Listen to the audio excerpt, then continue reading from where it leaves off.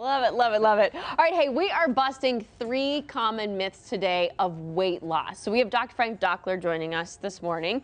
He is the founder of Healthy One Weight Loss. And I really, as I was looking at my card, I really like this topic because I think a lot of people will want to hear these myths because I think a lot of people believe these things, as I would. Yes. And you're going to break the myths for us right now. The first one is eating too much fat is the cause of weight gain. Right. I think a lot of people still think along these lines.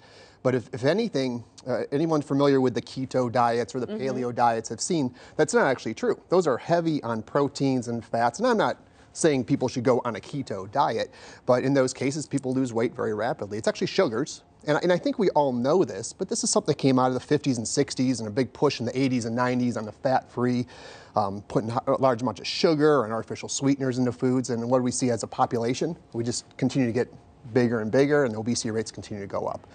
It's one of the things that we talk about in our lectures at the office, and this is the #1 thing we attribute to, because you have to have fat for energy. Our bodies do well with it, but the right fats too. It's got to be the right fats. It's got to be the right fats, yes. Clarifying that. The second one you had here is cholesterol is dangerous for our bodies. So, yeah, and this goes along the line of the fats.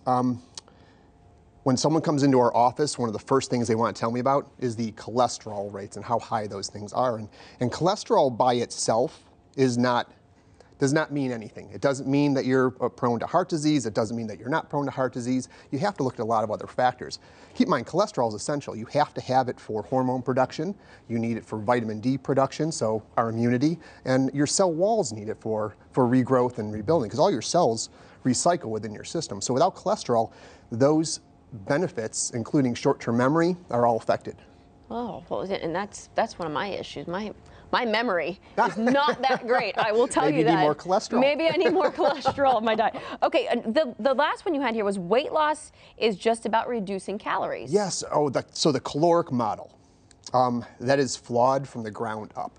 One is how we predict or estimate those individual calories. But anybody who's ever tried to lose weight by just reducing the amount of food, they probably saw a short-term benefit and loss of weight, but then the body adapts. The body is very intelligent. We have this innate intelligence that allows that to happen. It sees you in a starvation mode, and so it starts to lower. But at the same time, it starts to also lower your metabolic rate. So all functions in the body start to become affected by just reducing calories. So a very, very flawed model. So when you have, you clearly do you'll have seminars, you'll teach people, have lectures. So yes. When people come to visit you there, there's a lot that you're offering to them. Yes, it's not just about losing the weight, it's about education. We don't want people coming back if they don't have to come back because they put on the weight a year or two afterwards. I want this to be the last stop that they ever make. And a lot of that's through education. And with that education, they're also able to take these same principles and help their families. So if your mom or grandma or grandpa, now your kids or your grandkids are starting to see you eating like this and have this knowledge base. And I just think that's one of the greatest benefits of what we do is that education side of it. So you're breaking myths, which a lot of people might be thinking about, but then you're giving them the tools that they need in order to succeed. And yes. you're telling them things like, okay, what really does cause the weight gain, or I mean, it's probably not a universal thing for everyone. Do you find that for everyone there's maybe some different things that they need to incorporate? So everybody starts from a different spot. I mean, some people come in and they're just not eating enough, but then they're binging in the evening. Some people just have a lot going on, a lot of stress. So you have to take every case individually and see what works for them. And just because you have a couple of recommendations, just because I say eat a little more fish or a little more chicken, what if someone doesn't like fish? So you have to do things that are practical and work within their lifestyle and habits over time. It has to be sustainable or it just doesn't work. We've got to go, but I have to just ask quickly, the candidates, who do you see coming into your office?